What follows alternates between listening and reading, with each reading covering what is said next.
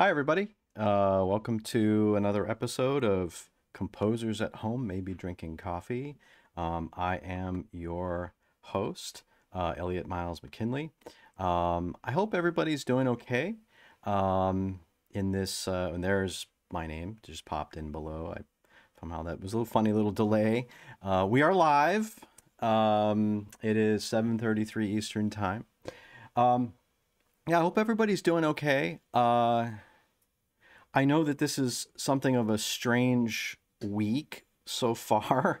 I guess I don't have to tell anybody that it's a strange week. We're all kind of experiencing this strangeness. But I hope if you're watching at least for the next hour, 90 minutes, 2 hours that you spend with myself and my guest, Andy Bishop, that this will be a nice little respite from that as we talk music and so on and so forth. I would be remiss if I didn't do the social media plug. And so here we have um, the YouTube channel subscription. If you like this show and would like to subscribe, please do, so you can get notices of whenever we have upcoming shows and when we go live. And if you're over on Facebook, give us a like. And when I say us, it's kind of funny that I use the term us because us is actually really me because I don't have an us. So anyway, but it just sounds better if I say us as opposed to give me a like because that sounds pretty self absorbed. But anyway, be that as it may, hope everybody's okay. And I'm going to now bring in and introduce this week's guest. And by the way, happy 2021. Everything's been so crazy this week that I almost forgot to wish everybody a happy 2021. It's now here we are in our first week of 2021, and I think better things are on the horizon. So hang in there. Anyway, my guest, Andrew Bishop, composer, saxophonist, teacher, dabbler of many, many things. It's a super pleasure for me to have Andy on, and I'm super glad that he said yes to being on the show. I've known Andy for many years, and so I think you'll enjoy um, our our conversation. You're getting to know him and his music a bit. So let me bring Andy into our scene here as I switch views, and there he is. Um, Andy, how are you doing tonight? Good, pretty good. Yeah. No, it's great. It's great to see you. It's great to get to talk about music and yeah. Yeah, So yeah. I mean, we talked a little bit in the I guess in the green room, if you will, right? The Zoom green room. We talked a little bit of obviously it's hard for us not to, as human beings living in the universe, hard for us not to, of course, be aware of the what's happening in our current um, climate, and but we won't address it other than to say that we know that it's happening, and I'm sure that everyone else knows that it's happening. You can find out all you want about it on your interwebs, um, but um, but yeah, how's and I'm a former. So for those of you who don't know this, I am a former Wolverine. I went to the University of Michigan for a couple of years, got my master's degree, and that's actually where I met Andy. And Andy, through a circuitous way, ended up back in Ann Arbor, right? So now you're professor over at the School of Music, and we can talk. Obviously, we'll get to some of that in the conversation as we go forward. But I know, again, like I said, I've known you for many years, and so I know things about you that probably people at home don't know. But I also know that you grew up in Kansas. yep, Yeah, that's true. I Wichita, Kansas was the sort of the main place. I did all my schooling there. I went to Wichita State University, which is where I met just an incredible composer teacher named Walter Mays. I was studying. I was essentially, at the time, I considered myself primarily a jazz player, but Mm-hmm. there were so few schools where you could really just study jazz at that time. Right. Um, that I was essentially, I started out as a classical clarinet performance major, Mm-hmm. and then switched over to classical saxophone, and then I had Walter Mays for my theory classes, Mm-hmm. and it just was one of those kind of life altering college experiences, getting to know him and Mm-hmm. just how excited he was about the musical world and composition and And all it of just that. really exactly it just really opened my eyes, and so I started studying with him, and then got very interested in In composition. composing. Yeah. Yeah, so I want to before we dive into a little bit of kind of what, because that's actually one of the things I asked is like what got you to this funny point of being a composer, um, because it's rarely one of those things where in the what do you want to be when you grow up? You know, as fireman or president. Composer is not usually on the list. right, yeah. So I kind of like to fill in a little bit of that. Oh, hey, David. By the way, if anyone watching have comments or questions for our guest, my guest, and or about any of the music or what we're talking about or whatever it is, please uh, chime in. I will be monitoring the chat. Say hello. Even if you don't have a question, say hello. Let us know you're watching. It's always nice to hear from the folks. So David Gaines, who's a regular listener, and so David went to Northwestern, so there's that. But sorry, David. You I know like that the, too. yeah. But anyway, he's a composer. He's always so. Thanks for watching, David. So, uh, well, what I guess I have two questions uh, about sort of digging into sort of your Hmm. the early period of Bishop. What, what is the what was it like growing up in Kansas? It is literally the heartland of America. And if anybody out in the audience have never driven or been to states like Kansas or Nebraska, Oklahoma, I mean, they're really beautiful in their own way. Even if you're used to mountains, you have the sky and the expansiveness of the prairie and the farms and everything like this. So it's kind of, I always think that when people people take something of the geography that they um, were raised in with them, even if they're not aware of it, Hmm. right? And I'm wondering two things. Well, one is like I want to know like what were some of your first musical experiences? Like what got you beginning down this road of music, and second, what was it like growing up in Kansas? And I guess you can tie this in later if you want to. Is that has the experience of basically having that natural surrounding in Kansas? How is that? Hmm. How does it impact you as a musician and as an artist? Those are great questions. Well, my parents were really like music fans. They were especially into like old big band, Mm, kind of pops orchestra mm-hmm, sort of music. mm-hmm, Um, and so my mom would take me to a lot of concerts and things like that.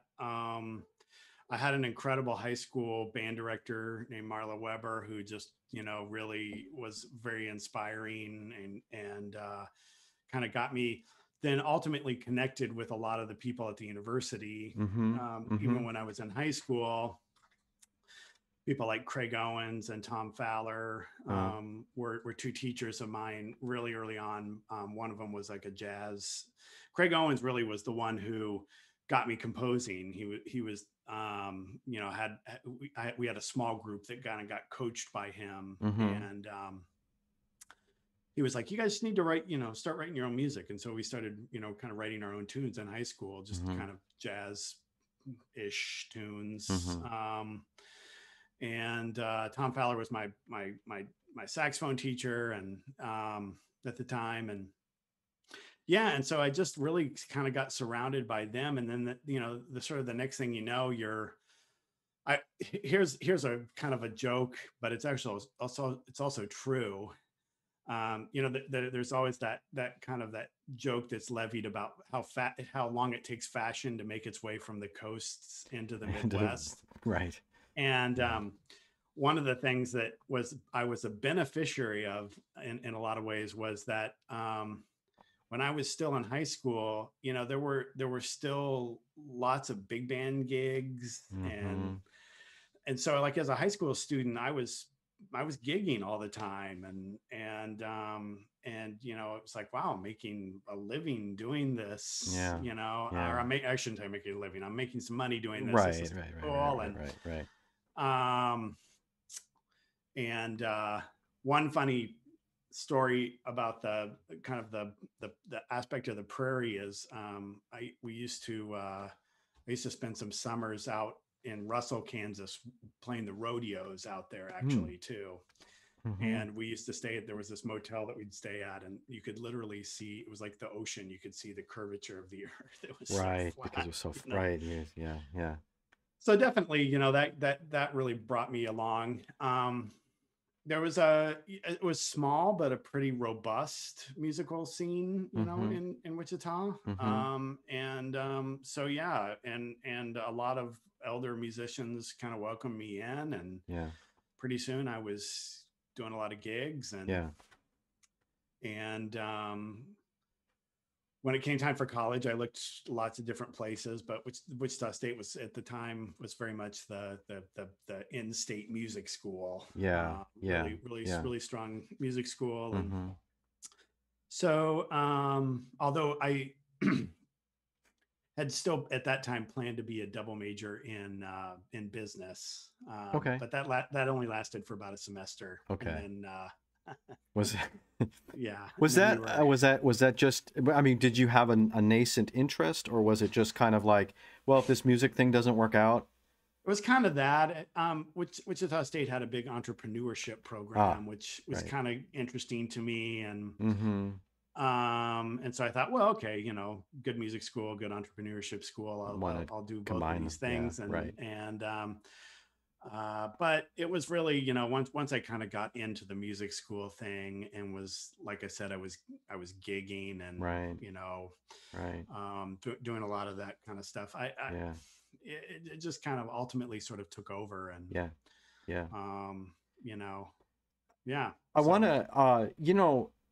I've had in my own personal experience and knowing a lot of musicians, not just composers, performers, composer performers.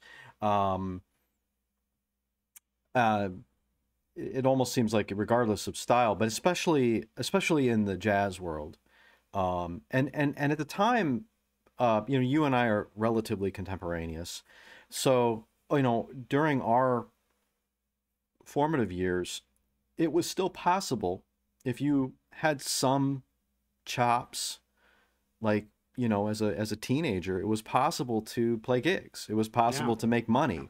Now, I mean, yeah, you weren't gonna buy $1 million house on that money, but there were gigs. I mean, there were live gigs. I mean, everything from the usual sort of GB wedding gigs yeah, to actually playing, like yeah, playing out.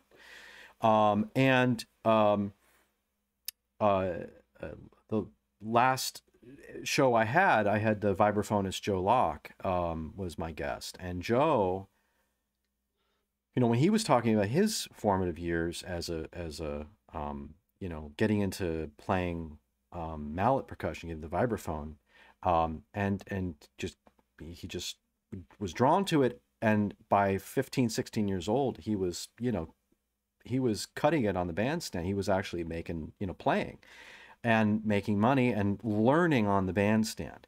And he says, and a lot of people do, and I'm curious what your take is on this, because you and I both went on to get advanced degrees and teach at universities.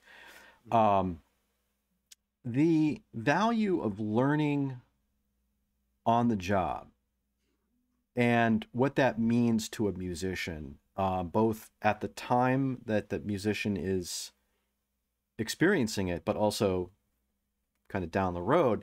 I mean, how was that for you in terms of like your overall musical education? Because like the way that Joe and other musicians will frame it is that you can learn a lot of stuff on the bandstand, and it's usually by making mistakes and being told by your elders, don't do that, man.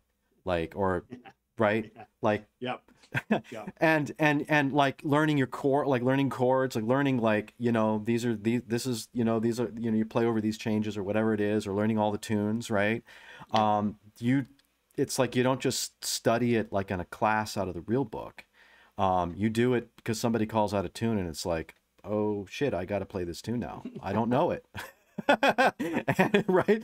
And it's like, well, boom, you know, count off and have it. So I guess I guess it's a long way of saying, like, how was your experience learning by trial by fire, and how would you say that that informed you as both as a musician and also as an educator, as somebody who kind of teaches from a more, you know, at the university it's a there's a softer landing for musicians, right? You can make mistakes and no one, like in your recital, even just basically your friends that just get Yeah. to hear you. You know, I'm just Yeah. curious your thoughts on that.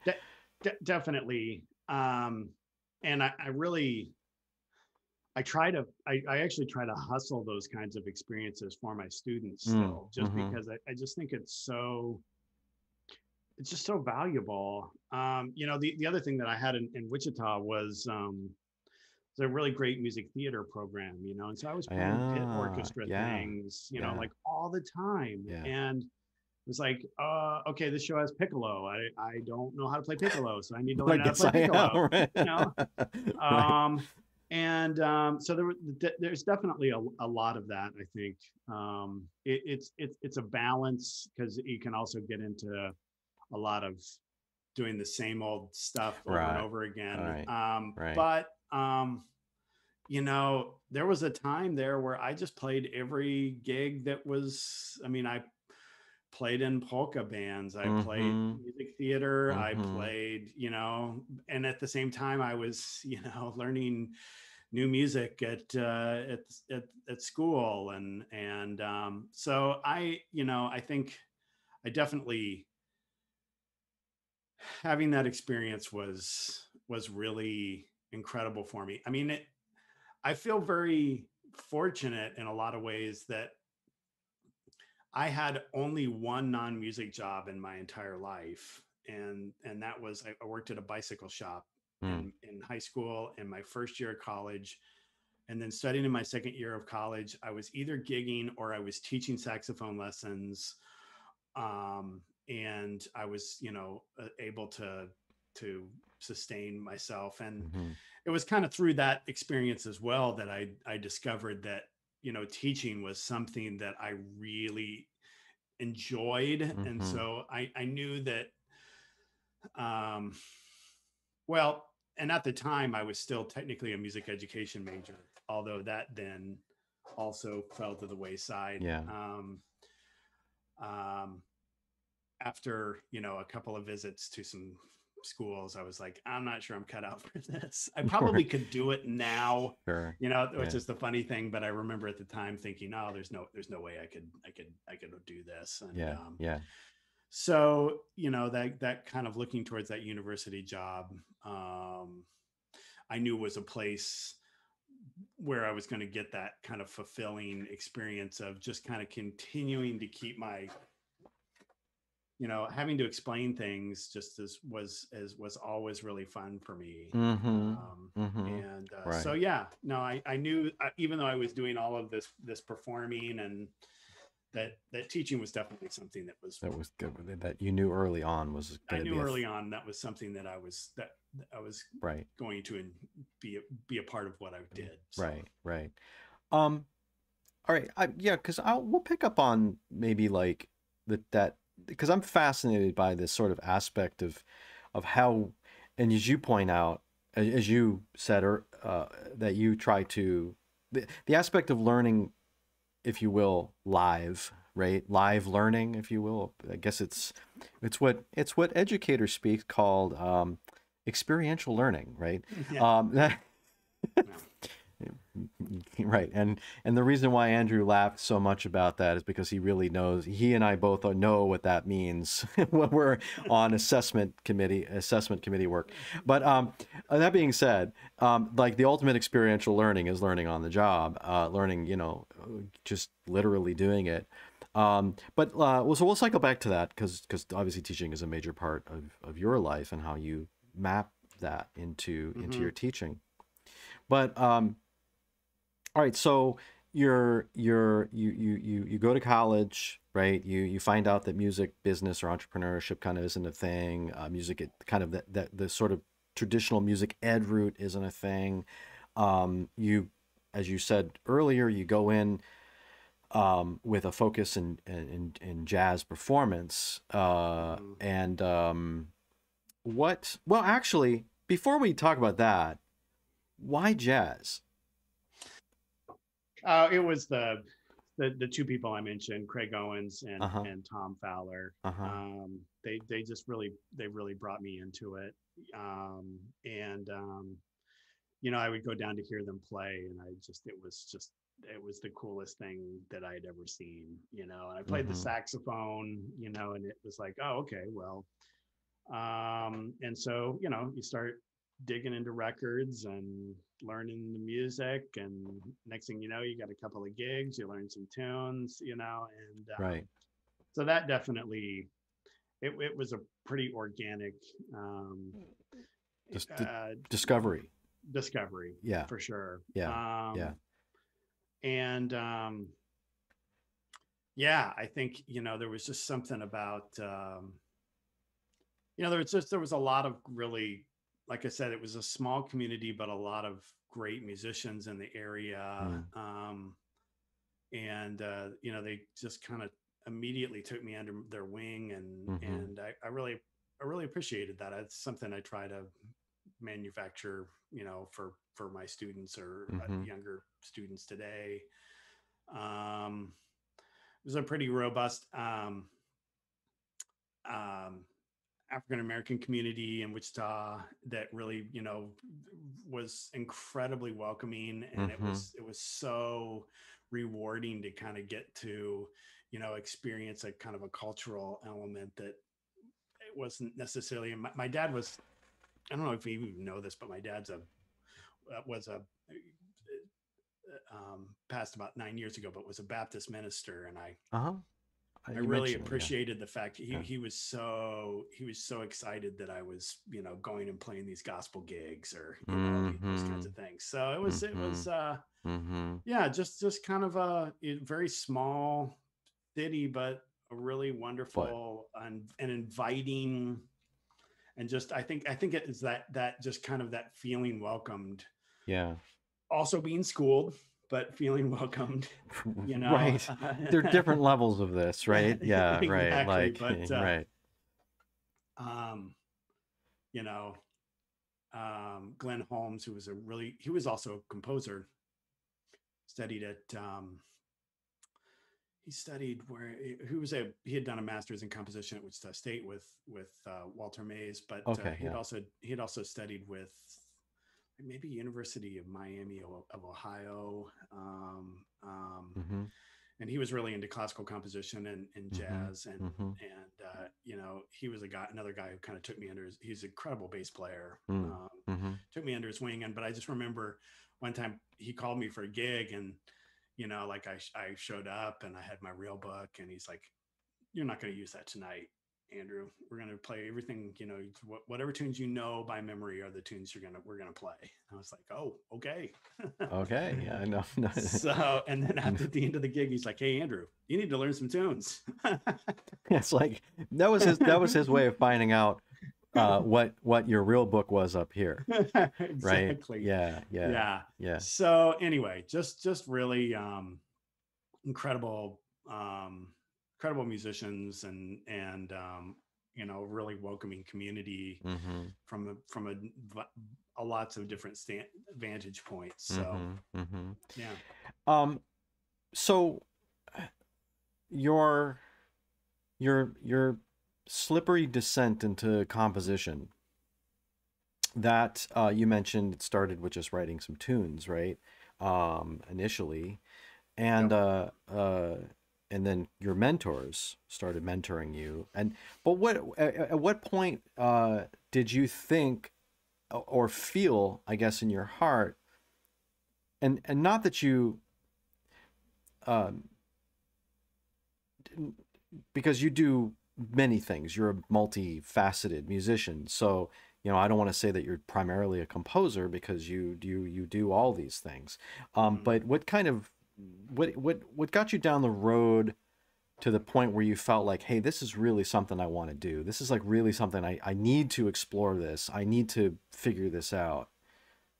Yeah. So yeah, I was just writing little tunes here and there. You know, Mm-hmm. nothing especially Mm-hmm. big. And I was in my theory class with this composer that I mentioned, Walter Mm-hmm. Mays. He had studied with Cage and I think maybe Penderecki and a few other people. And his theory classes were just so they were just magical. I mean, it was Mm. just like you know, he would just basically it was just him at the board just creating these kind of you know landscapes out of a particular concept, you know, and sort of unlocking it's like okay, well this is how Brahms did this or this is how. Mm-hmm. And I just was I was so kind of taken, you know, that I started to kind of go in and check out some of his music. And you know, then I finally got the courage to ask him, you know, for some composition Mm-hmm. lessons. And he gave me a few small assignments. And he, you know, a few weeks later he goes, you know, Andrew, I think this might be a place for you. Huh. um Yeah. and I was continuing to play, you know, and both classical saxophone rep Mm-hmm. and being a jazz player and freelance musician. But Mm-hmm. I really, there was a period there, probably in my junior and senior year of college, where I really did shift my focus to thinking of myself primarily as a composer Yeah.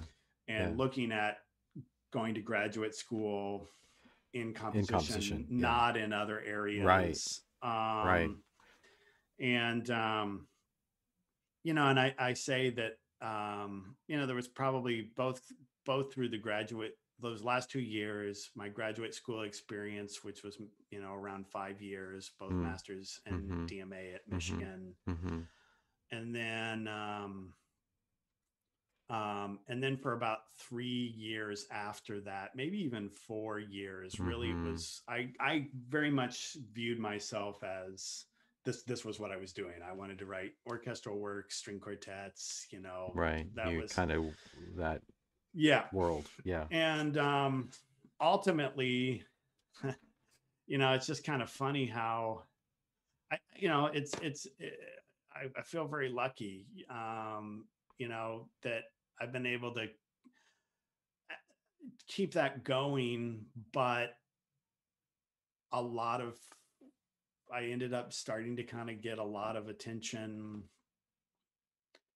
as a player, you Right. know. Right. And the other interesting thing about that too is that I think people got interested in sort of hiring me as they knew, even if it wasn't to play my compositions, they were like, oh Mm-hmm. yeah, Andrew's this kind of interesting composer, improviser.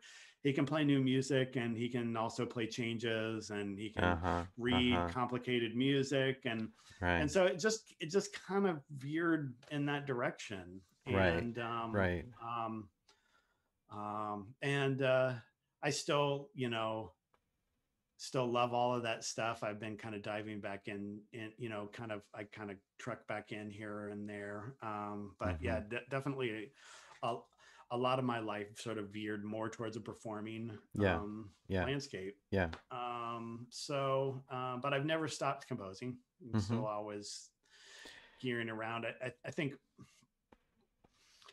one of the things that experience taught me too was that this sort of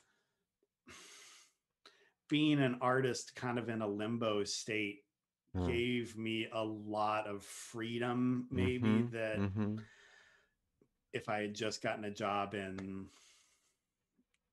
just theory like composition, just to do the one, right, the one trick thing, right? You know, like the one folk, right?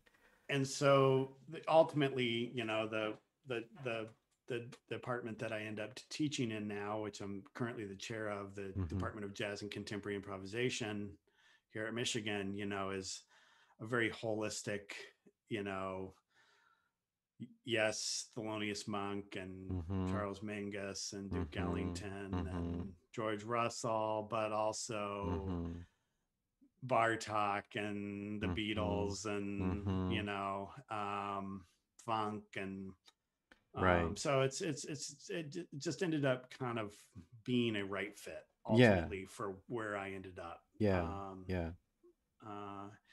And that also too was did you study with Albright when you were at Michigan at all? I did not get a chance to study formally with Bill. You know, he was on sabbatical that once that it was semester. Like it was weird when I know when I was there were like Balkum was on sabbatical for like a whole year, and then Albright was on sabbatical for like a semester, and I don't know, it was like, you know, everybody, I mean, I understand people go on sabbaticals, more power to them, but sometimes, you know, if you roll the dice at the wrong time, right? You as a student and as a master's student, you got 2 years, right? So it's like, you know, but yeah, no, I didn't get a chance to study with Bill, but I know people who have studied with Bill and have, there's a tremendous, and by the way, he was super, I will say this, like, whatever people may think about Bill from the outside, he was tremendously supportive of me, and I'll never forget that. I will never forget the summer between my first and second year, and you'll appreciate this story. So when I went to Michigan, I made a decision to not go to Yale, and to go to Michigan. And actually, I went there because at that time I thought, oh, you know, like Balkum was the draw. And I knew people who had gone to Michigan like in the 70s, and of course the school was a top-rated institution, whatever. But you know, so and I went there kind of at the last minute. I decided, and I didn't really have like a financial. The first year master's student didn't have a financial package, and so out of state. So, and you know the School of Music is not cheap. All right, so. And what Bill gave me copy work, Mike Doherty gave me copy work. I got some funny stories about copying Michael's pieces and having him call me at like 1 o'clock in the morning. But that's another. I mean, there's nothing salacious. It's just funny Michael Doherty stories. But Bill, who was chair of the comp department at that time. And because George Wilson, you know, he was retiring. So, and I'd studied with George actually the first semester I was there. But anyway, I called him and I said, you know, Bill, Mr. Albright, I didn't call him Bill then. I don't know if I can come back. I mean, I might have to take a leave because it's just like I'm trying to figure out like where am I going to get the money. And he said. So don't make any decisions. Just hang tight. I'll call you in a few days. This was like July. 2 days later, probably, I think maybe exactly 2 days later, he calls me up and he says, I got you an assistantship. You want to teach composition for non-majors? And I'm like, okay. Yeah. And suddenly I had an assistantship and I was teaching with you know, with Steve in the bell tower. And that was hilarious. It was great. It was super fun, and I learned a lot doing that. but I will never forget that he like just I don't know where he found it. I don't because I'm sure everything had been given out already. I don't know where he got the money. I don't know who he That's called. incredible. Yeah, that no, he actually many of them did those kinds of things Yeah. for me when I was a student. And but one of the things about Albright, of course, was he was a tremendous pianist and Yes. organist, you know, Phenomenal. Yeah. and so he was also somebody that was kind of I remember I was like, well, you know, I feel like I need to concentrate more just on doing this one thing. He's like, no, he goes, Andrew, this I think this is kind of what makes you interesting. Mm-hmm. And And it he's was just like yeah. one of those moments of like, oh wow, okay, like here's a guy who's like composer that I really admire, Mm-hmm. um who's telling me I'm on the right track. Yeah. I should keep playing, I should keep practicing, I should Yeah. keep, yeah, Yeah. um Yeah. composing and just kind of see what happens. And Yeah. Bolcom did the same. Doherty also, Yeah. all of those guys were incredibly supportive. Yeah. Yeah. So really And appreciative. and it's interesting that Bill Albright would tell you that because that's the right thing to say. Not just because it's the expedient thing to say. And um yeah, and actually this actually will probably be a nice segue to play some of your music. Sure. Um uh but you know the history actually the normative uh state for a composer is as a composer performer. Yeah. Yeah. It's not just the composer that sits at a drafting table all day long. Mhm. Um, and I know that in the 20th century, and I don't know, maybe some musicologist out there can correct me if there are examples in the 18th and 19th centuries, but in the 20th century, when you think about like the heavy hitters in the 20th century, who are usually acknowledged as the heavy hitters, however you want to define that, they either played at a super high level or played and conducted, right? As a conducting Yep. was kind of another performative outlet. Um, and the teaching was kind of the side hustle, right? That was the side gig. Yeah. Yeah. And then somewhere in the mid-century, it kind of things kind of became the scholarly aspect of sort of like the theory musicology aspect became more folded into composition to the extent where and this is not a um I mean not pre this is not me preaching or this is not a polemic on my part, but or nor is it my true of every instance, but it became a kind of thing when you and I were in school. It wasn't expected for us to be performers. Like Absolutely. we weren't supposed to there was nothing against it, but we weren't supposed to be gigging. Right. Yeah. Now, but if you think about like one of our classmates, Derek Bromell, phenomenal clarinet player. Yeah. I mean, you know, equally Absolutely. if he stopped writing music, he could continue to have a career as a clarinet player, Yeah. chamber music, concertos, Yeah. whatever, right? I mean, you know, and other like even people who don't have the careers with that kind of luminosity, like Derek, like Evan House, for example, Yeah. or I Yeah. just name our classmates, name the classmates from the early '90s, and they all basically performed. I performed. I kind of sucked actually at playing trumpet, and I stopped for a while, and because I realized I really wasn't any good at it. I loved playing, but I wasn't good at it, and developed my piano chops. I'm not really a good pianist, but I improvise. That's my outlet. Is sort of improvisation and electronics and that sort of thing. So, I think like the fact that you found, or I shouldn't say you found, you just kind of reconnected that dot that was always there, that thread that was always there, where you weren't going to have to give up necessarily your playing, right? It wasn't about that. And it made you no less of a composer because you were playing, jazz gigs or whatever, Right. Yeah. No, you it's know. it's it's it's a really interesting. I definitely saw myself at the time, that we were doing our masters. I saw myself in that mold of I'm going to be a theory comp person, Right. and Mm-hmm. kind of this, maybe I'll play a little bit, but mostly I'm going to be this kind of person. And Mm-hmm. I was having this conversation with a student of mine who's a double major the other day too, and he's like, "Well, you know, can I do both of these things?" I said, "Yes, you can. It's just the thing is, it's just going to take longer to do Mm. both of these. You know, like that. Mm-hmm. That's it's a Mm-hmm. longer haul. Mm-hmm. But no, it is interesting though. It's you used a word earlier that I use a lot to describe my sort of musical path, which is circuitous. You know, it's Yeah, definitely right. been this Yeah, kind of weaving road of, sure. okay, now I'm doing this, and now I'm kind of doing this, and now I'm kind of doing this, Right. and we'll Right. kind of see what happens, I guess. Right. Right. As long as it's all interesting, right? Yeah, right. That's Yeah, kind of like yeah. that's like the main thing. And I think and then we'll play some music. And we can keep sort of talking about this because this is actually I think about this quite often.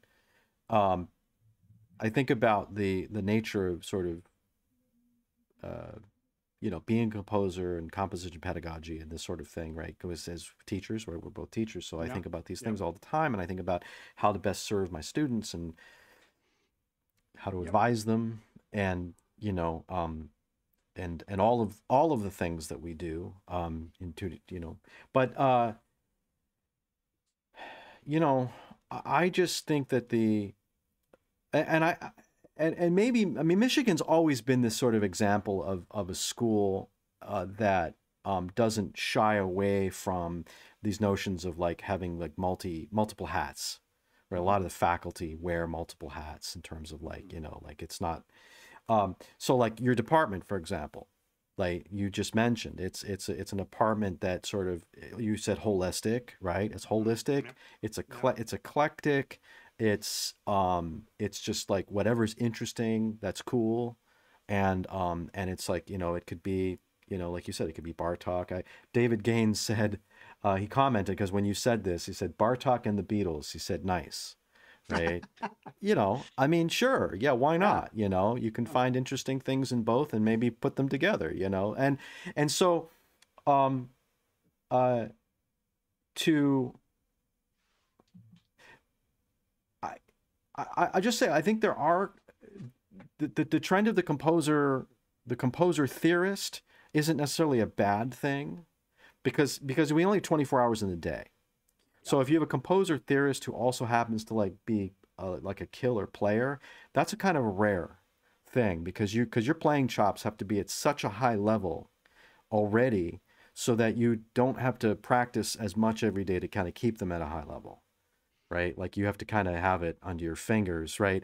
But if you Yep. don't, you got to work at it, and then suddenly, you're not going to write your theory paper Right. and get that string quartet written, right? Yeah. So Exactly. so like Wow. that's a lot of work. Like people can do it, and the earlier you do it, the better off you are, in that realm. Um, but I really think that there's something lost if and tell me if this is kind of what you usually prescribe, if you will, to your students. I think there's something lost if a composer isn't sort of actively making music in some other outlet. I definitely in the jazz area, I'm pretty adamant about. I mean, it's rare, it's to be exclusively a composer in this music, or in the Right. improvised music world in Right. general. Right. There's more of a tradition that's yeah. Yeah, it's interesting too. I think you mentioned the I think the trumpet has got to be one of the harder ones to do that with too. I'm an idiot, man. I don't know. It's because I heard Miles, and then I Oh was yeah, stupid. I was stupid enough to think that I could be like Miles, yeah, and yeah. guess what? I'm not. Yeah, yeah. I mean, and Not Freddie Hubbard or whatever. Yeah. and I'm lucky that I spent.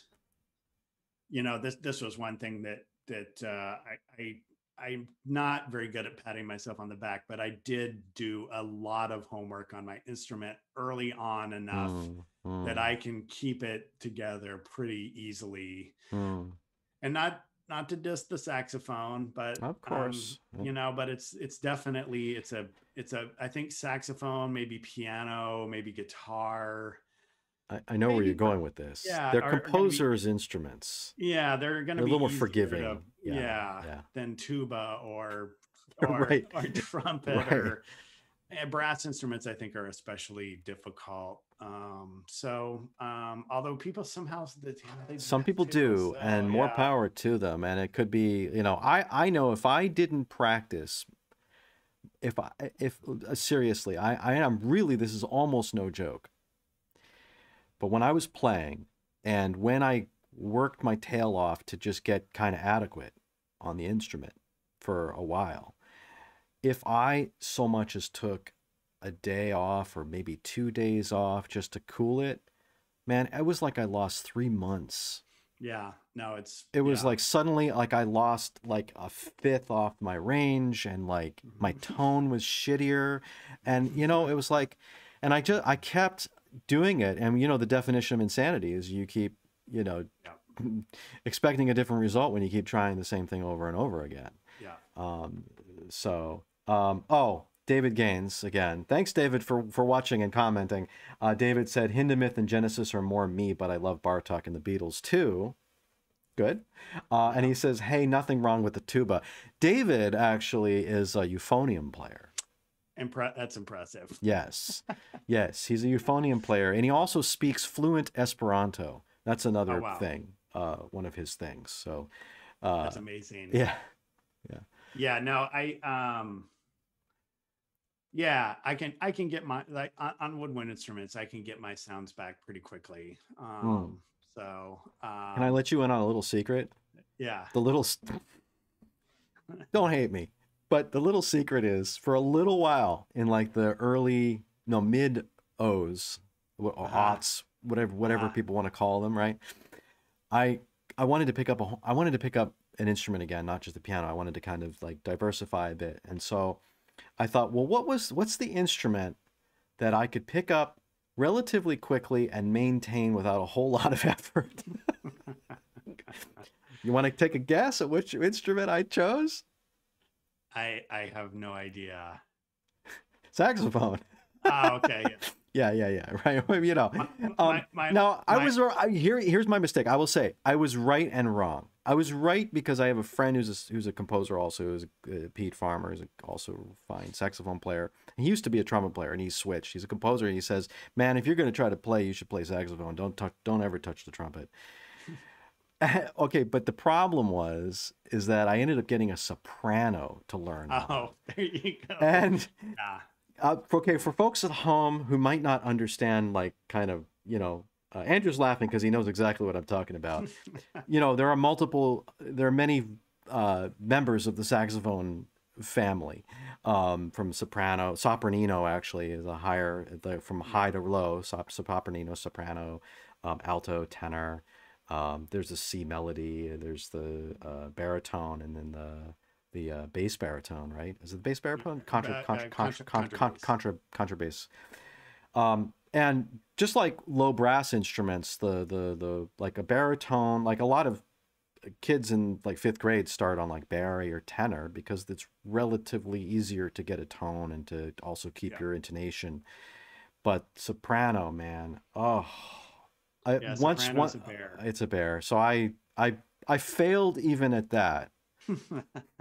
Anyway, Well, my colleague, I hope he won't besmirch me for saying this, but my colleague Tim McAllister, who I sometimes oh, teach Tim, with yeah, he's in the fabulous. summers, he's incredible. Yeah.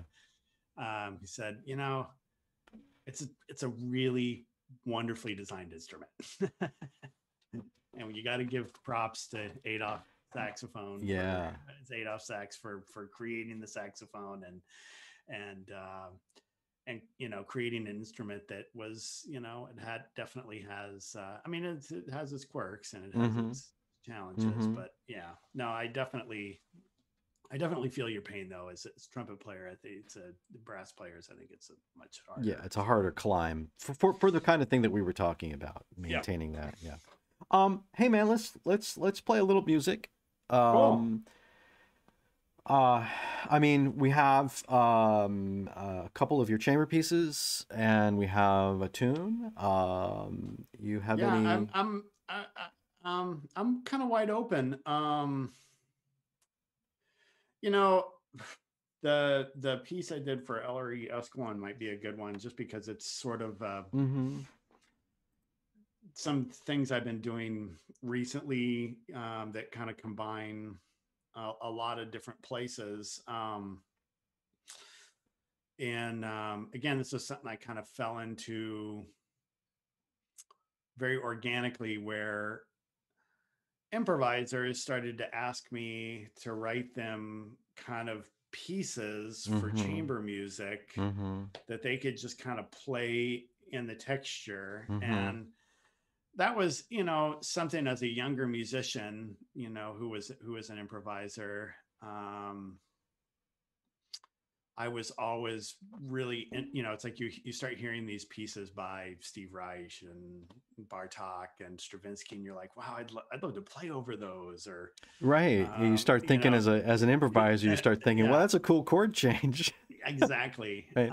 Yeah. I think, and I don't know if you knew this. I'm sure you knew him or know him, but I had one lesson with Rand Blake, Yeah. and Yeah. and Right. and and he would Yeah. like he would just click on a Webern string quartet and say, all right, play. I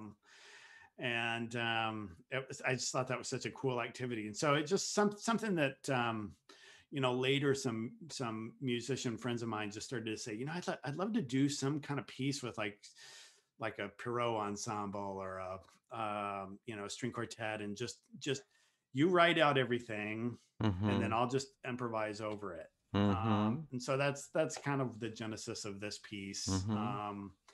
called Into the Fabric, which was just me kind of thinking about kind of creating these sort of quilts, that you could just kind of Gonna blow over. blow over and sort Yeah. of, and not necessarily chord changes but more just kind of landscapes Mm-hmm. Mm-hmm. with very few instructions. Mm-hmm. Mm-hmm. And I plan to do this piece at some point myself, but Ellery was the one who asked for it. He's just one Mm-hmm. of my favorite saxophonists. So Yeah. the Yeah. performances with Ellery Escalon. So Yeah, cool. All right. Well, let's cue this up. We have a video. For those at home who would like to see a score, we do have I have a score that we can show if you have any questions about, I'd like to know what happened there. We can always show that. But I think watching the performance is more interesting than me trying to flip through a score. So we'll cue up that video and meet back and talk about that in a second. Let me flip over to the music view and we'll meet up when we're finished.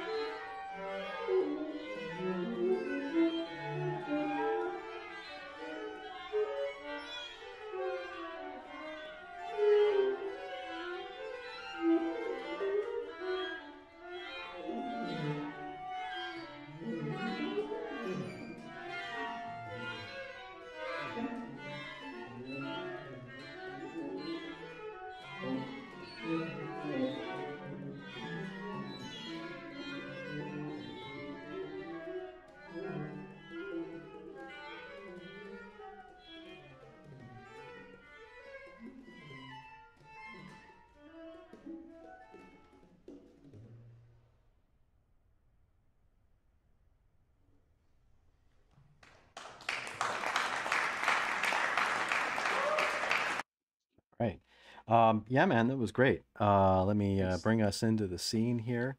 Um, I'll look and see if in a few minutes I'll look and see if we had any comments or Sure. questions from whoever's watching live.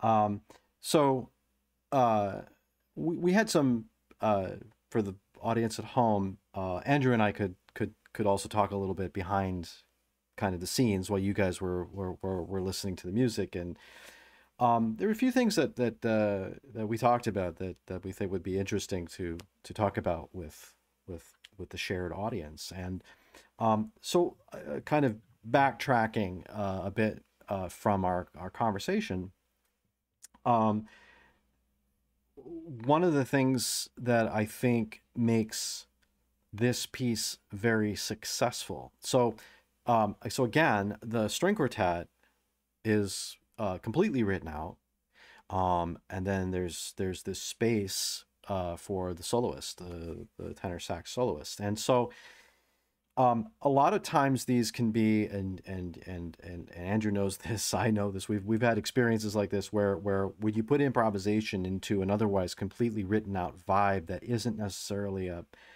following a kind of a stylistic blueprint, something like a jazz tune or a pop tune or something like this nature, it can be very unsuccessful because not because of really the fault of any one player, but um, the coordination musically between the written out stuff and the improvised stuff. It can be like the improviser is in a completely different room, uh, not even paying attention to what's going on or whatever. But here, the this is really I think both a compliment to the composer and also a compliment to the soloist in that it didn't feel when I was listening, if I didn't know that this was written out or not, or that there was an improvisational aspect to it, I wouldn't know it. And I think that's where you want to, that's the space you want to be, because the soloist is actually playing motives and ideas and melodies and things of this, responding essentially to the music as if the quartet was essentially a rhythm section, if you will.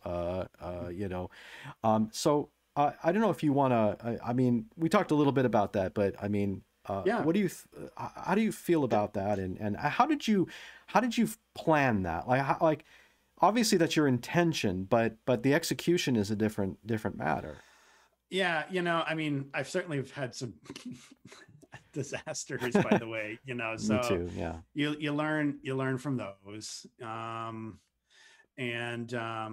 And I was joking around too that of course when I was a student, this is exactly the kind of work I was always warned against writing, which is, always just plan everything out and make sure that, but I think just like I think the one thing I'll say, like Ellery just Yeah. really got inside just like that great classical performer who really gets inside it, and the next thing you know, it's like every note has a shape, and Mm-hmm. it's like he Mm-hmm. he dealt with it as if it was completely composed out. and Mm-hmm. and um one of the other interesting things that we were talking about is this was one of those end of the semester kind of performances that we did.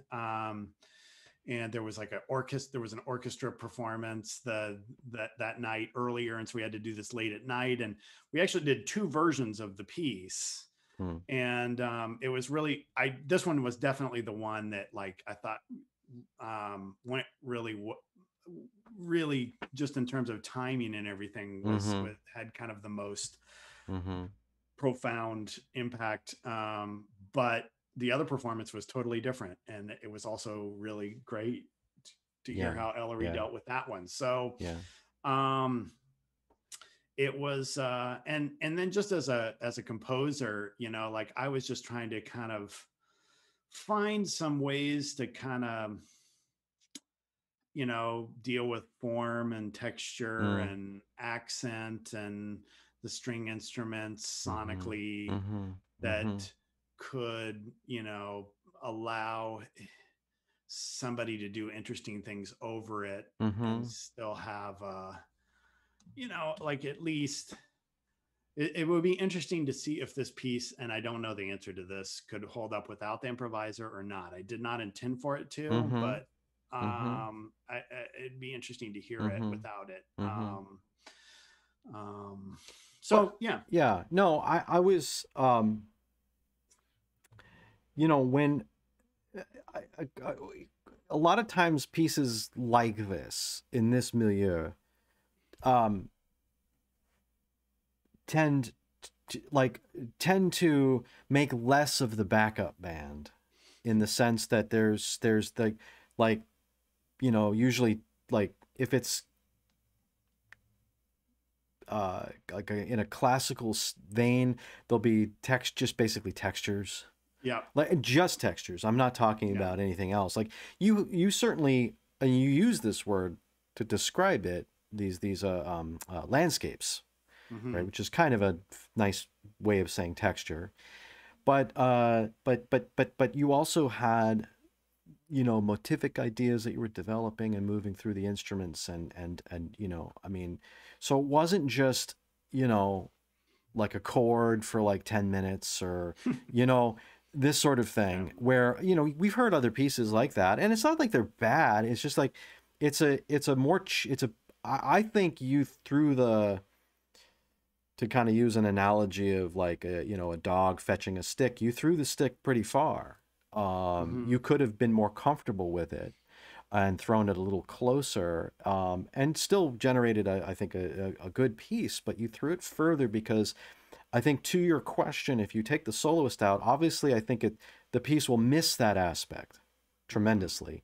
But at Yeah. the same time, it won't feel like it's just, bah, Yeah. Right. like, Yeah. Right. and the other thing is, and this is of course a testament, you and I have talked about this, is that a lot of times, uh,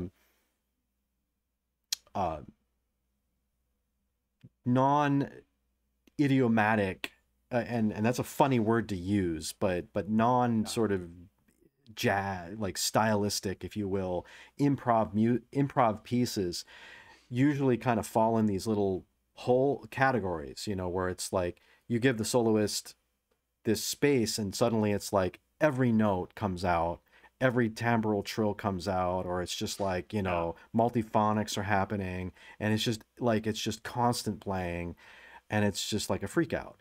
Yeah. And that's cool, but not what this piece needed. But it could have Yeah. very easily have devolved into like that sort of world with perhaps a performer perhaps of some lesser abilities. Yeah. Um, and Yeah. but again, it like, to my first point, it holds together like a piece that you wrote out every note on the saxophone. And I didn't hear the other version of it, but I probably would have heard that and said the same thing. Yeah, yeah, and again, I think it's a testament to just how incredibly deep Ellery. It was Mm, just, I mean, he was just like he's an amazing musician mm, and mm, thinker, and I love having conversations with him, mm-hmm, and he's one of my favorite saxophonists mm, too. And so it just like it was fun to kind of imagine him, but I definitely see this piece could be I envisioned it in the hope that other players on other instruments might give it a shot too. I'd love to hear it with a pianist or right, right, um right. and again it was like it was exactly the kind of piece that I was always kind of Cautioned against. cautioned against. Yeah, Right. like you can't trust the players this way, and Yeah. I'm sure that somewhere down the line, and who knows, it might be by me, a disastrous improvised soloist may be a part of this. It'll be interesting. Yeah. Yeah. I think one of the other interesting things that we were talking about during the break, though, too, is that I think as the dimensions of artistry expand, Mm, mm-hmm. like Mm-hmm. I Tegan, the main violinist there, is a really wonderful improviser, and she had Mm-hmm. just a sense of timing. It would just be like, Mm-hmm. that just was Mm-hmm. really able to kind of propel everybody else in a really good way. So I think we're at an exciting kind of crossroads. time. Yeah. Yeah, having done pieces like this too, sometimes as an improviser, you want the one thing that would be fun to figure out how to do next would be to find a way to create a landscape that could maneuver, be more Fluid. fluid, and you Yeah. could just say, okay, the maybe we don't need the cello part there this performance, Mm-hmm. and so the cellist chooses not to play, and so I've been Mm-hmm. trying to kind of imagine what that might, so that there would be some surprise, so to speak. Right. Or some variability with the other Yeah, yeah, parts. Yeah. Well, yeah, let me I'm gonna switch views here and go and find see if we have any comments or questions from our studio audience, as it were. Let me go yeah. take a look here. So David Gaines again says difficult combo to make work, but it sounded quite organic. Some excellent improvising that worked really well with the strings. And then he goes on to say, guys, I have to run, but this is a real treat. I always learn something. Bravo to you, Dr. Bishop. Oh, thank you so Yeah, much. thanks, Yeah, David. I appreciate you thanks, David. watching. Um, yeah, it's one of those things, and then maybe we'll play a tune. We'll Yeah, sort of, yeah. it, one of these things. Oh, and we have another interesting question from Gabriel McDermott, who's a young composer and a very fine high school age composer going to Oh, college. wonderful. Yeah. So Gabriel, thanks for tuning in. I'll get to your question in 1 second. In back in our day, and it's sad, man. We're getting to the age where I know. we're going to tell our students we really did walk uphill to school both ways in I the snow, know. right? We were joking, I think, about like the card catalog. Like kids these days have the internet. We had to go to the library. Yeah. But the classical performer, the classical the I guess the template, if you will, of the classical performer still largely remains excelling at the technique of your instrument and then being devout to the urtext, Yeah. the score, right? The cult of the score, if you will.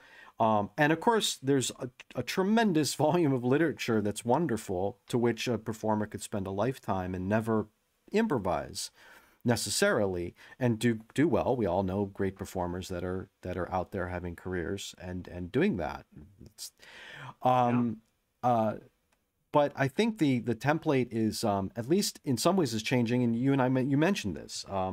Is that more and more of the of quote unquote, and the air quotes are handy here, classical performance majors or students, people who are studying classical music, are more interested in improvisation, or at least branching out a bit and sort of like exploring different ways of approaching their instruments without giving up anything in terms of the usual sort of devotion, if you will, to the notes. Yeah. Right. And what that does for us, and I guess you can speak to this because at the School of Music, which is one of the top schools of music in the nation, you see more data points than I do. I'm a little liberal arts college. I don't see as many data points in this regard, especially over the last 10 years. But I think it also helps us as composers, like, because I often imagine spaces where improvisation is. I wrote you a piece a few years ago, actually, because I knew the reason why I wrote you that piece is because I knew you were the person that could do it. And so I had to write a piece specifically for you, but it's like a piece that I couldn't imagine necessarily other people doing it unless they had that kind of skill set where they could read and like kind of play between the cracks and also like play in the open spaces. And so I don't know if you want to say anything about Yeah, by the way, that piece was a COVID casualty. I hope to Yeah, do it this year. everything is a COVID casualty this year, man. But that's another story. But One of these days. Yeah. hopefully on the other side of this. But yeah, I mean, I think it's hard for me to sort of judge it. I'm basing my experience on what I do, but just knowing that definitely a lot of students were seeking me out and saying, Mm, like I really want to, mm. I want to understand this, you know, not because I'm going to improvise when I play a Feldman piece, but because, Yeah. like I want to understand how to Right. explore the instrument, Right. or, Right. um, so many of the gestures, that we share with all kinds of, Mm, in any kind of mm, improvisational mm. form, you're going to have similarities to, you know, I was doing a lot of choro playing for a while, Mm, mm. like Brazilian. And it's Mm-hmm. just like, oh Mm-hmm. my gosh, this is basically like Brazilian rhythm with Chopin-esque figuration. And it's like, I can improvise in this zone because I have a lot of bebop vocabulary, and it's like the next thing you Right. know, you've got these kind of Yeah. Yeah. and so it's I really enjoy that. Again, it wasn't necessarily a path I saw, that this was where things were going to Mm-hmm. come together, Mm-hmm. but it's been fun to explore. Sure. I don't have a good, but I do think that I do definitely see a lot more people interested in it, and I have a lot more colleagues who are, Mm-hmm. Adam Unsworth, who's my incredible great friend of mine, and he's our French horn professor. Mm. He was played with the Philadelphia Orchestra and the Detroit Symphony, Mm-hmm. Mm-hmm. and he's an incredible improviser. Yeah. So it's Yeah. I think there's more interest in it, and I also think that there's more opportunity maybe, and that could be because there are it could be the result of technology to some degree because of there's interesting. Yeah, the panoply of musical information that is at one's fingertips. yeah, Whereas in our day we had to go get records, yeah. and so it was harder to get music kind of outside your sphere. And so here it's sort of like you might get a classical piano player who's interested in Brazilian music, Yeah. dance music, and like they just, even if they don't play it, they want to know how it works and maybe how to, like, sit down at the piano, maybe just to mess around and play something that's fun for them, right? Yeah. So yeah, and I think that's really wonderful. So let me get to a couple questions and then we'll play your tune. I don't want to keep you forever, man, but we could, because It's always you and I can keep talking, obviously. it's always fun to keep to talk with you. So So Gabriel asks, or he says, question phrased better. Okay, he said a different question. He said, I know that the current political situation will be addressed by composers. This is a change of gears. Will be addressed by composers in the very near future.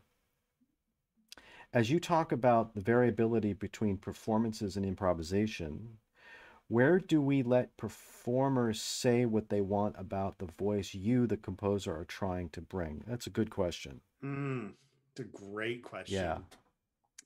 So I'm going to answer it in kind of a dodgy way, which Put your is professor hat on. uh, it was one of the things that I began to realize was not going to give me necessarily a full-on career as a classical composer, was that performers would come up to me and ask me, do you want it like this, or do you want it like this? Mm-hmm. Mm-hmm. And I would go, well, I don't know, which one do you like better? And that was not the answer they wanted. No, no, they Um, wanted precise. It's either A they or wanted B. precise. It's either Yeah, A or B. And I was right. like, well, which one feels better? And that's totally the jazz musician In you in me. speaking, That's yeah. just like, yeah, Yeah, just just feel it, play, man. man. Yeah, right. And so, I think that it'll be interesting to see how, you know, how this manifests itself. The political one is Is a so big thorny it's question. it's Yeah. it's it's huge, and I don't have I think we're all sort of wrapped up emotionally right now. I don't have Mm-hmm. a good response to that uh, right now. It's just kind of too close to it. I I I think and Gabriel, if you we also have a comment from Bruce Lazarus. Hi Bruce, thanks for tuning in. I think Gabriel, your question isn't so much for us to sort of address specifically or even generally the political situation, which I guess as artists we kind of wrestle as human beings first, and then that filters through the art in different ways. Some people feel like they need to put it in the front of their art. Other people, it's through osmosis, it comes out through the art kind of in a different way. But I think his kind of question might be perhaps framed in the sense of one of in the one of expression, right? So, where let's say you write the piece, whether it's intentional or sort of subliminal, you write a piece that's sort of related to the political crisis or some existential crisis in our society or whatever, pandemic, etc. And you have improvisation, and so now you're putting the performer in a space where that Yeah, space has been predefined in a yeah, way that's extra musical. yeah. And I guess, and Gabriel, if I'm parsing your question incorrectly, let me know. But I think he might be wondering like how does that work? Perhaps like Yeah. like if you write a piece and you say that this is about the pandemic or 9/11 or something like this, and then if your performer has a different way of feeling about that, or maybe is uncomfortable perhaps about it. Yeah. I Yeah. don't know. Yeah. I'm just thinking about that out No, loud. that no, it's that's a those are really good points. I can only answer that I tend to be a whatever happens happens kind Ah, of person, uh, and but I will say that like um there was a piece that I played a number of years ago by Marty Ehrlich called Four Altos, which is literally for four alto saxophones. And there's a lot of composed things in that piece, but there's also a lot of improvisation. And one of the interesting things, he had some ways of just kind of like directing the energy with a few little directions that allowed it to still feel like you had a little bit of control, mm, but it was still very much the piece. mm, And I admire that also. mm-hmm. I tend to be the kind of, you know, in this particular case, I knew I was writing it for Ellery, and Ellery would do magic with it. Right. It's yeah. But I would love to hear it with somebody else to do something totally different with it and just see what happens. Mm-hmm. Mm-hmm. And I'm okay with that. One of the things that I liked about Marty's music, though, is he would have these little instructions, like say, um, they would say things like, you know, not too short of notes, not too long, maybe give a little bit of space here and there. Uh-huh. It was just Like kind of kind like, of very and broad performative yeah, instructions. and Yeah. it was cool to see how different it was Yeah. every time, and yet somehow it still kind of got to a Worked. cohesive space. Yeah. But Yeah. I definitely tend to be a kind of throw caution to the wind and just Uh, say, all right, whatever happens, happens. Like, let's just figure this out, and and maybe go. it'll be cool, and Maybe it maybe it won't won't. be. Right. Right. So Um. maybe Yeah. maybe that's because I've also I work as a sideman with a lot of musicians who Sure. definitely don't want to be told how to play. Right. Right. So, That's a and whole so that's, different yeah, thing. Yeah. Yeah. yeah. Yeah. And Absolutely. so that's probably a lot of where that energy comes from. But Mm-hmm. I think Mm-hmm. there's a lot of different spaces to navigate in Mm-hmm. here. So, Mm-hmm. yeah. So Bruce Lazarus says, and then we'll play a tune. Bruce says, "Good to hear semi-improvised work that doesn't sound completely by chance." I think that's what he means. So just doing whatever comes naturally / easily from the performer, or just plain silly. I think I know what he means by that. In other words, kind of what I was saying. Also, Yeah. it doesn't sound like it's some random splash of notes. You know. Yeah. Yeah. And just like a performer who didn't really get inside to shape notated Mm-hmm. music, Mm-hmm. Mm-hmm. Ellery got in there and he was like, Mm-hmm. I'm going to know this piece. I'm going to know the timing. I'm going to know.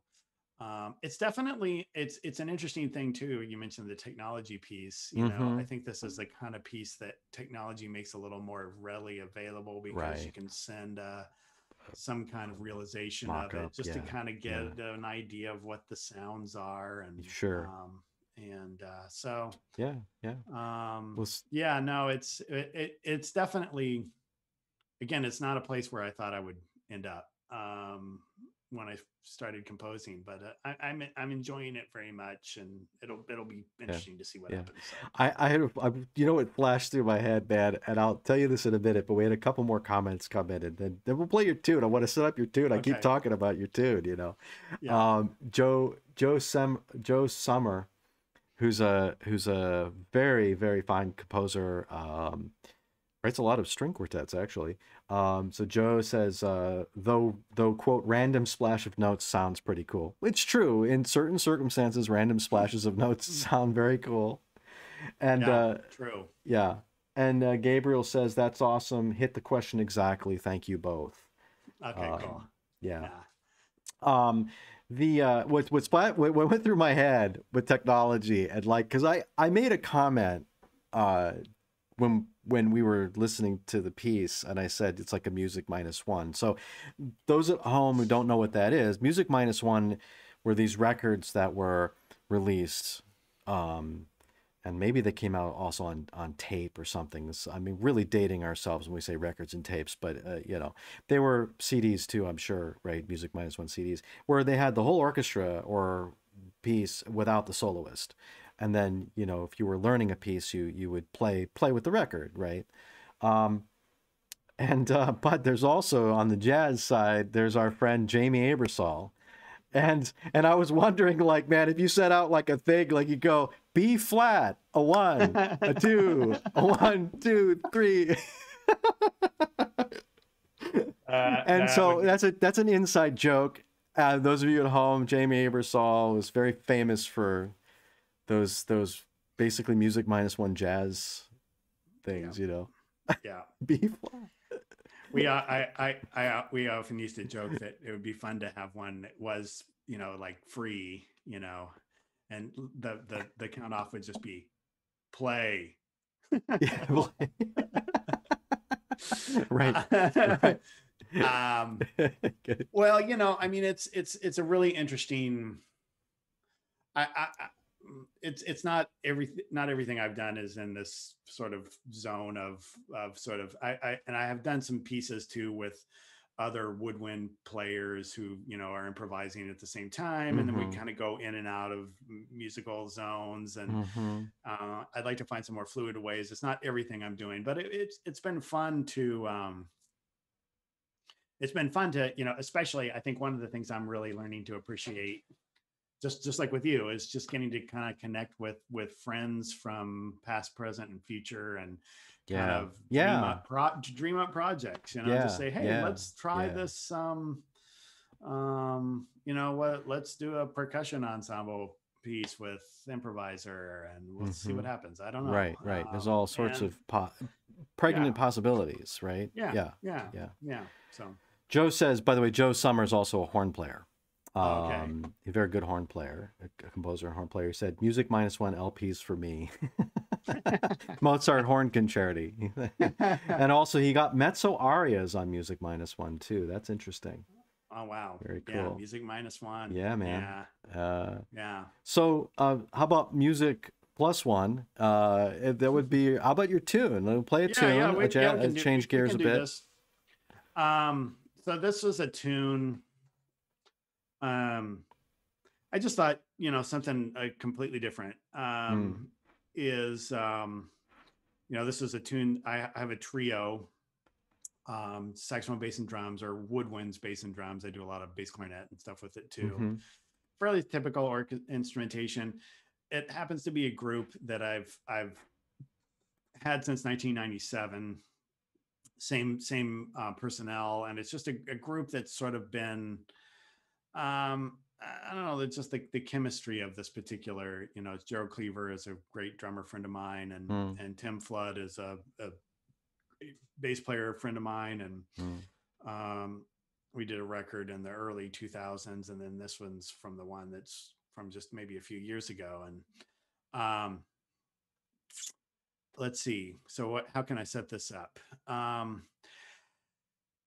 Talking about a multifaceted life. At the time, I was teaching at a liberal arts college, and I was teaching music history 1, and I just got completely infatuated with once again, he's always blown me away with the music of Josquin du Pré. Oh yeah. And just the balance of his, counterpoint and lines and forms and text setting and all of the above. So I ran across this while I was teaching this class. I ran across, it's a extended kind of 2-voice canonic figure from Misa Pange Lingua, and I based basically this whole record kind of off of that 2-voice thing in a bunch of different variations. Cool. And this one was the last one that I wrote, and I thought it'd be kind of an interesting contrast, because in this particular case, I was trying to write something that would have it basically where we would just play through the form of the tune. It wouldn't necessarily have a solo section, but there would be little moments where I could kind of get in there. I mean, I was also looking for some ways to get musical cues out of the section without having to kind of do the dreaded, okay, ready, here we go, and now, and so the little grace note in this basically cues each, or the bass has a note right before the thing, and so it just it allows the piece to kind of have this kind of elasticity to it. And it was the last piece I wrote. I didn't have a kind of a ballad, and I wanted something kind of just sort of static in nature. So okay. Yeah. Cool. So all right. It's called The Muse. The Muse. Okay. I will just cue this up. We'll take a listen and meet back up in just a moment. I'll switch views. Here we get to actually look at the lead sheet for the folks at home, and we'll check it out.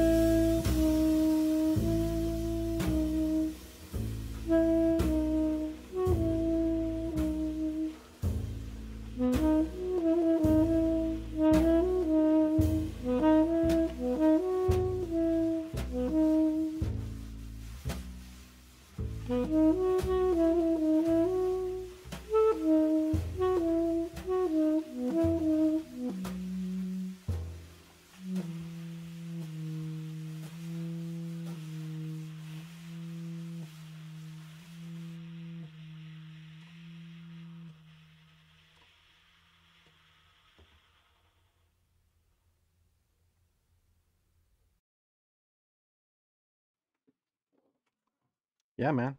Uh, Thanks. so what's interesting about the tune? I mean, it's first of all the way you approach the form of it, kind of through compose with some space, right? Um, and also the implication of the harmony. I'm reading the chord changes, but there's no Right. piano or guitar Yep. playing voicing them. And so that's interesting because and this is I'm curious about um and there's a lot we can say, but actually I'll stop at a question for you as a composer and also as a jazz player and whatnot. You have this structure, and you've been um very precise about your the harmonies that are there, Mm-hmm. right? Mm-hmm. Because you know what the harmonies are, even though you're not necessarily playing all the notes that are there in that harmony. You're not outlining the chords necessarily, right? You're just, it's your touch, you're tasting them. Right. And how how do you approach that sort of interior world of notating the harmony, even though the listener might not necessarily uh, it's there, so it's structural, so it's not missing, but it's also the listener doesn't look at D7 sharp 11 and say, oh yeah, clearly that's D7 sharp 11. Yeah. And I'm Yeah. hearing it right now, like, I mean, because as a musician and as someone who reads chord changes, I can look at that and I can imagine a Yeah. chord in Yeah. You my can. head. Yeah. I can comp with it in my Mm-hmm. head. Yeah. Totally. But that's actually not what most listeners are going to do. They're not going to start comping on your chord changes, Yeah. right? Yeah. I'm just curious about like how you thought about that compositionally. I mean, it's because because a lead sheet is for the musicians, not for the audience. Yeah. Because it's yeah. Yeah. Yeah.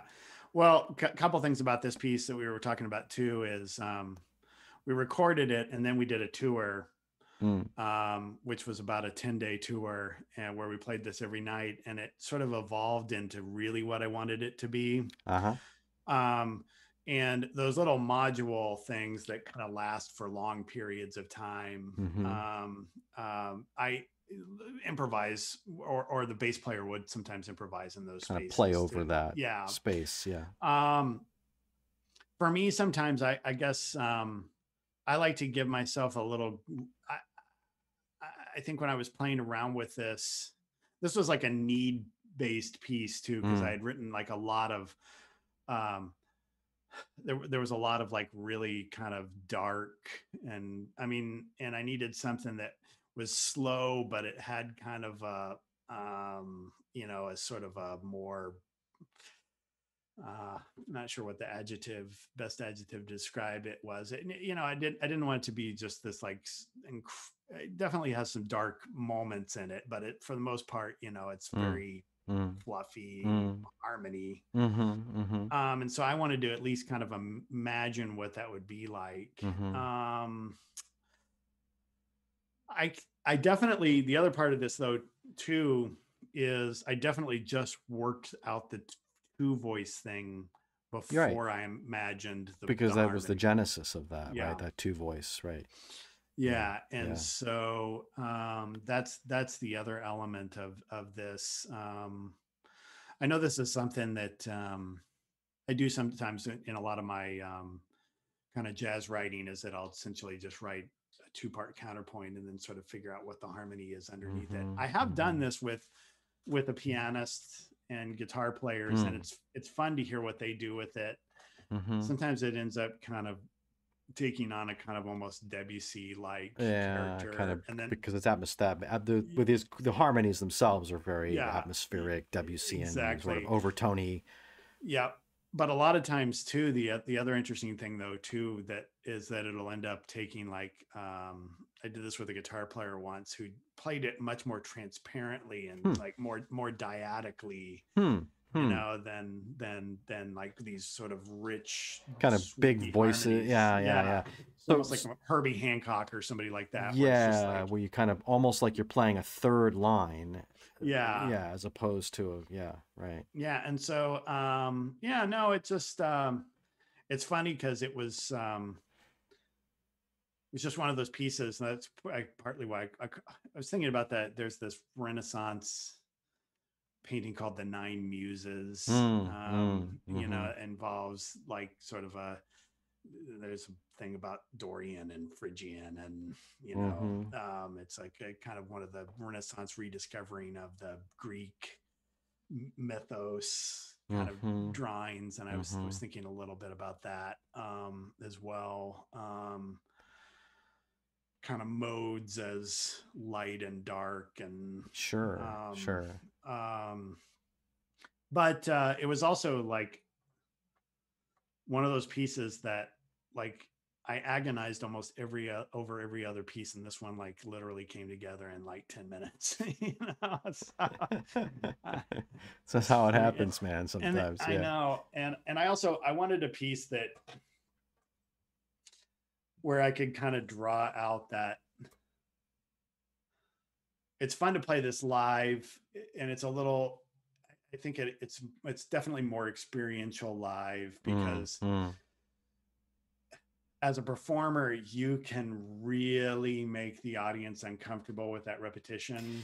Yeah. It's fun to play with that Uh-huh. Uh-huh. sometimes and kind of feel Uh-huh. like it's like, all right, I'm not moving. I'm gonna stay I'm gonna be here. disciplined about this, right? And and then other times where it's like, okay, let's just real quickly, we'll get through this and move on. And so I was trying to kind of write like sort of attention and release kind of exercise, and Sure. that way for Sure. myself, Sure. discipline is a good word for it, Yeah, actually. yeah, yeah. Well, actually, it would take a lot of discipline to play this in a in a kind of its purest way, right? Yeah, Because yeah. it's, um, and uh, I think you mentioned about the live performance aspect versus a recording. I mean, it's a beautiful recording. It's nice playing. Hmm.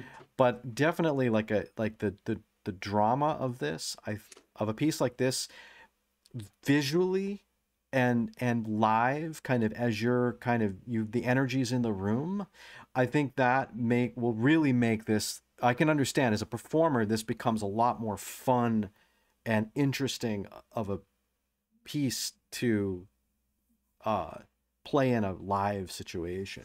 It is. It's very Yeah. true. And that since we're talking about improvising and composition, Mm-hmm. I I had an experience one time where I had done some improvised pieces next to performing some classical pieces. Mm-hmm. Barrios Sequenza, Mm-hmm. and they were I improvised some things sort of in that zone, and then I played the piece, and it was fun and interesting to kind of think about. When I improvised, I had control. I could sense what the audience could try to sense what the audience was comfortable with, and I could either coax that out longer, Mm-hmm. or I could move on and make everybody more comfortable again. Yeah. Um, Right. and ideally, we have that, and maybe this just has to do more with this, like you see that person. I remember. Oh, you probably know that Stephen Drury. Yeah, yeah, yeah, yeah. Yep, Stephen absolutely. Drury, Yep. I remember seeing him play the Elliott Carter Night Fantasies and Uh-huh. going, oh my gosh, it sounds like he's making it's up on the spot. It's so alive. Mm-hmm. And I just couldn't believe the shapes that he could pull out of it. And it literally sounded, I mean, not, it sounded like a Carter piece, but I just, it meant it had the fluidity of just something that was being Mm-hmm. made up on the spot. Mm-hmm. And Mm-hmm. that just really has always fascinated me. Mm-hmm. And um, so yeah, this was definitely a piece kind of trying to get at that, but in an improvisational way. Sure, So sure. yeah. I'm going to switch views and see if we have any comments. Flip over here, and I will flip over to the page here and see what we got going on here. Uh, um, oh, so Joseph Summer says the mezzo thing is for his wife, not for him. He's a horn player. That was from earlier. um, the I don't want to keep you too much. I mean, we're coming up on the 9:30 here, and I usually try to wrap up around there. So, I mean, Yeah. we'll put a bookmark on this, and if within a few minutes, if anybody else has any thoughts, comments, or questions before I let Andy off the hook for the night, please pop them in. And I also say this too: if you are watching a replay of this and you want to ask a question, please put it in the comments. I'll try to get to it. Andrew will try to get to it. Yep. That sort of thing. And I'll also leave in the description some links where you can find some more of Andy's music as well. Yeah, I think that like some of the best classical performances I've experienced have been by performers, performers like Steve Drury, for example, who's phenomenal or whatever, where it either feels like it's a piece that is improvised, or it's a piece that, like, say an older piece. Like I've been to performances, and you probably have been to performances of the same thing, where you'll hear, say, Bach or Beethoven or something like this, and very well known repertoire. Let's say the one thing I'm thinking in particular is some Beethoven piano sonatas. This pianist, fabulous um, uh, pianist, Brian Gans, who's a kind of a Chopin. Like Chopin is like one of his big things, but he also did the Beethoven cycle, and he played a recital of some Beethoven sonatas, some of the better known ones, but also some of the ones that usually aren't played very often. And man, like I went into that concert, and he's a phenomenal. I knew he was a great pianist, but I kind of went into that concert thinking, well, it'll be over. Like I'll be drinking wine in about an hour and a half. It was like I wasn't really in the mood to listen to Beethoven for an hour and a half, and I mean, I like it, but like, come on, Yeah. this is Sure. the whole program. Yeah. And so, but I was on the edge of my seat for 90 minutes. And you know why? Because the way he played it, like you used a very good way of describing shapes, pulling different shapes out that I'd never heard before. And he wasn't changing the notes. He wasn't like that. Everything was, if you had a score, he was following the text. Yeah. But man, the way he was playing it, what he was able to voice out of the instrument, how he was able to shape the dynamics, the shadings, made it sound like these were pieces that were written last week. I know. And I'm thinking to myself, shit, this is Beethoven. How did this happen? I went up to him afterwards, and I was just blown away. I was like, I wish everybody played Beethoven like that. Yeah, I've had that experience too, where I think it was I can't remember who it was, hearing them play Chopin, and it just literally, it felt like, and I think I'll do it again, and I think I'll do it again, and I think I'll do it again, I think I'll do it again, and now we're moving on, and you're just like, oh, and you're just like, oh my God, it sounds so fluid, and Yeah.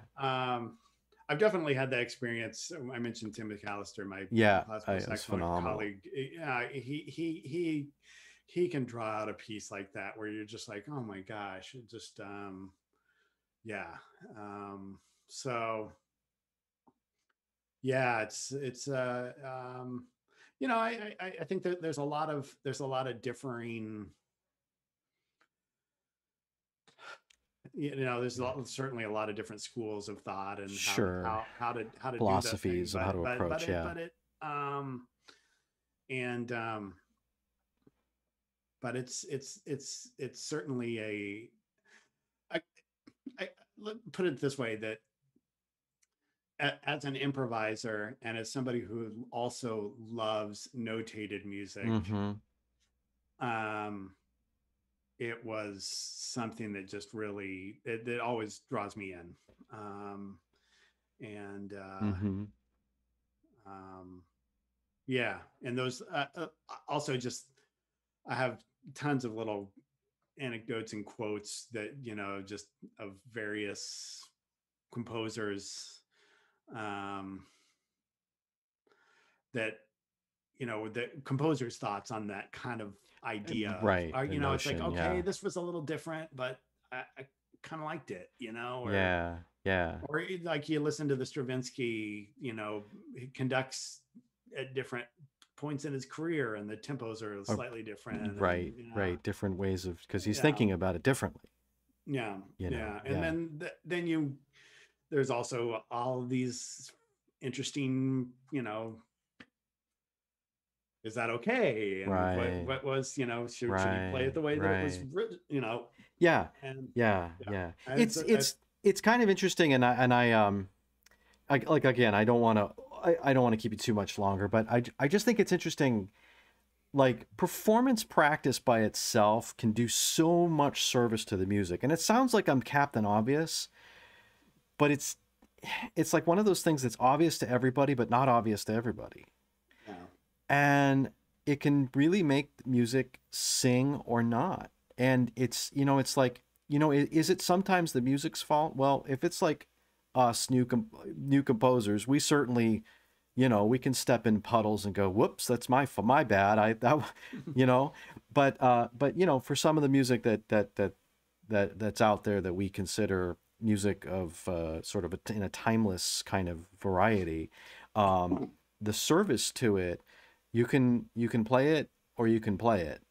And if you're going to put the time into it, man, you should really play it. And it's kind of like, I often wonder what rock musicians would think of, like, the idea of the cover band that plays the tunes just like the record. yeah, Now, like, I don't know, because I'm not in that world, but I'm fascinated by this idea of replication, of, yeah, like, you're going to play the exact solo, this the way the solo is exactly as it was on the 1982 record of whatever. yeah, And people pay to go to hear that. They pay to go to hear a yeah, live version of the record that they already have at home and listen to 1,000 times. And yeah, it's kind of like the same thing with classical performance practice, right? yeah. But I wonder, like, do they have the same kind of, like, nuanced discussions about, well, maybe I should play that B flat a little louder than it was done on the record? I don't know. I'm not trying to be funny. I I'm not know. trying to talk down about it. I just think it's interesting. Oh, me too. And I guess that's what I was going to say is these kind of questions used to like really stress me out, actually. And now that it's just I just find it's just fun to think Yeah. about. Yeah. And I'll tell maybe a good one to end on that on this front too was that um,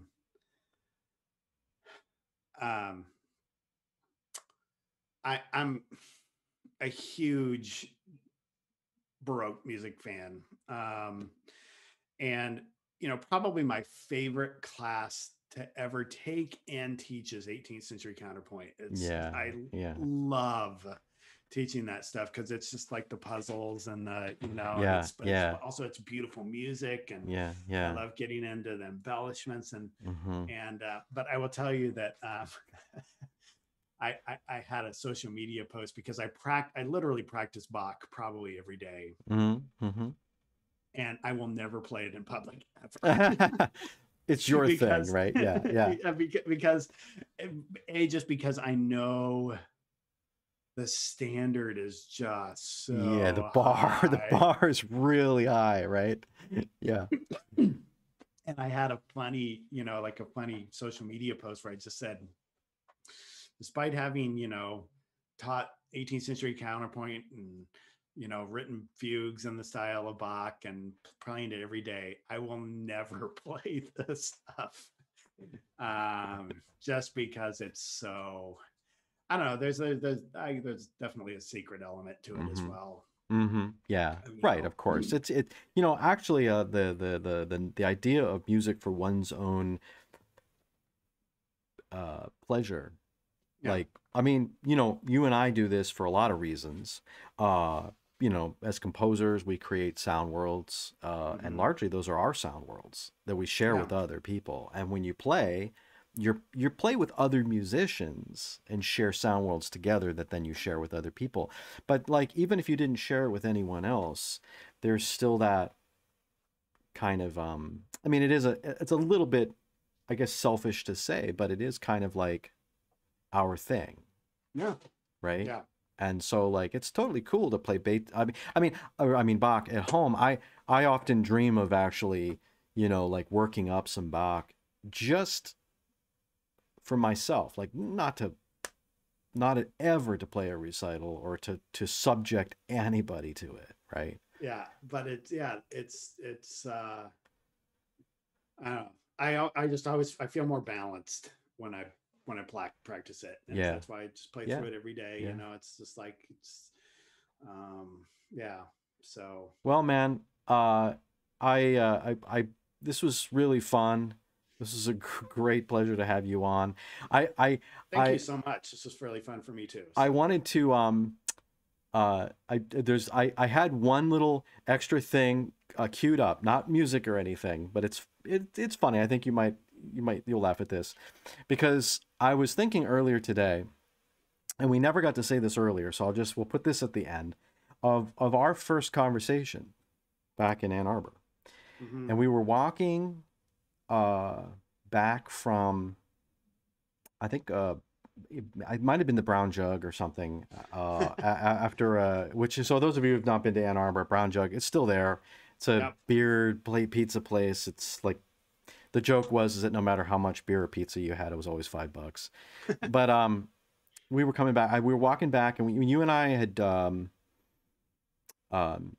started talking like, oh, hey, and then I found out you were into jazz and I'm into jazz. And so like, we started like talking about that. And at some point, like, cause you asked like where I'm from and I said I'm from Boston, whatever. And it came out that I was a New England Patriots fan. Uh-huh. Right. And then so we had a bonding moment on that because you are too, but it's not just because you like the Patriots, but you said, well, my cousin. And so, so the thing that I queued up to put over your face, there's your cousin.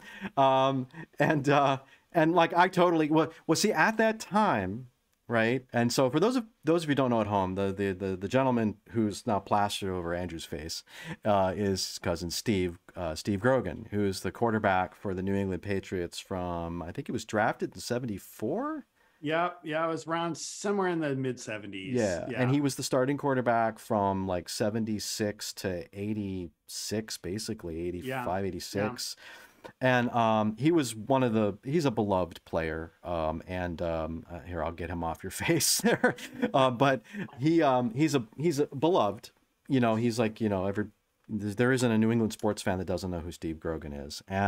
Um, and it was terrific quarterback, by the way. I mean, just phenomenal. I Yeah, mean, he had and some it just great like years. beautiful. It was just a beautiful human too. So he was just always such a is just such a genuine person, Yeah, too. yeah. So And so we had that moment, and at that time, and so if you're younger than 40, you won't remember a time when the Patriots didn't suck, and except for this year, and so at that time, you and I were like, oh, were they going to go like 2 and because I think they did. They went like 2-14, and then they drafted Drew Bledsoe. yeah, yeah, They sucked. Those were the Rod Rust years, and yeah. I, man. So we bonded over jazz and beer and pizza, but also over football. So I've got another crazy um anecdote on that front to bring back in the Beatles for uh-huh. just a two is that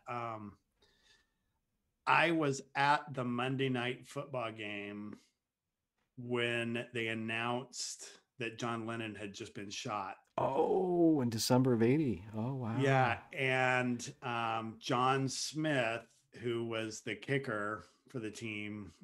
Went out and scored and kicked a field goal right after Howard Cosell announced that.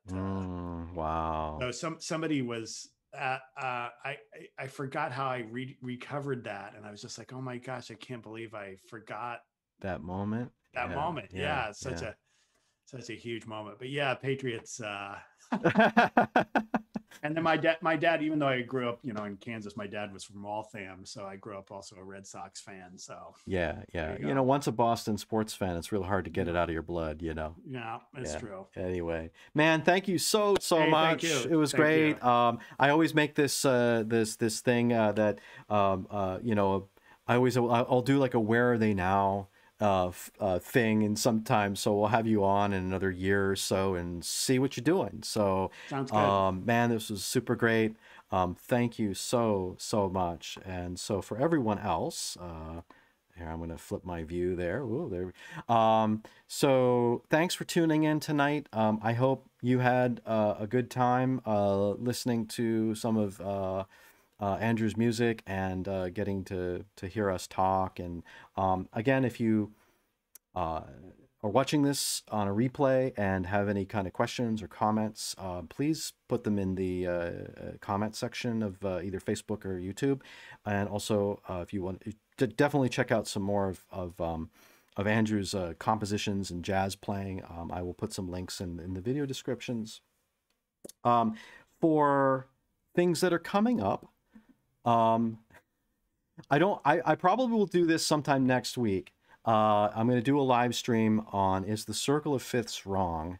And I'll tell you why I think the Circle of Fifths is in daylight savings time and should probably be in daylight standard time. And if that doesn't make any sense, it will hopefully after I do my little live stream on that. And the other thing, whoops, I got this little transition, is the next episode is in a couple of weeks.